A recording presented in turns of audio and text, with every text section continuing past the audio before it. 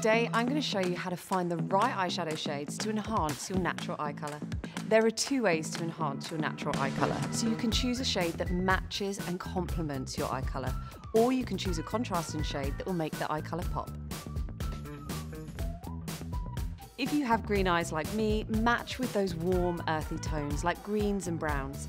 But for a contrasting shade, opt for a purple, as purple is opposite to green. I've already applied my base shade in the Longwear Cream Shadow Stick, so I've chosen to match my shade with Golden Amber. I love how this rich, warm tone really complements the green, and with that hint of sparkle, makes it really fun.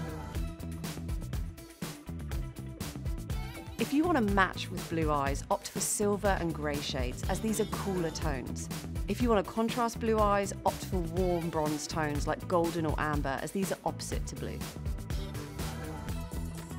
I'm going in with a Longwear Cream Shadow Stick in Mica because this is a cool tone and it's really going to match with those blue eyes.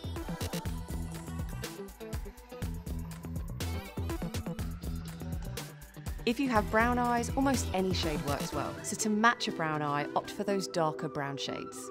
And to contrast, you can use a purple because it's that cool blue tone. And this will make the whites of the eyes look even brighter. I've decided to contrast with her eye colour by using the shade Mulberry in the Longwear Cream Shadow Stick. First, I'm applying all over the lid to instantly make the eyes pop. Then you can layer and build for more impact. Whether you're after a subtle or a bold look, there are so many options to play up your eye colour. I hope you found these tips useful, and thanks for watching Artistry 101.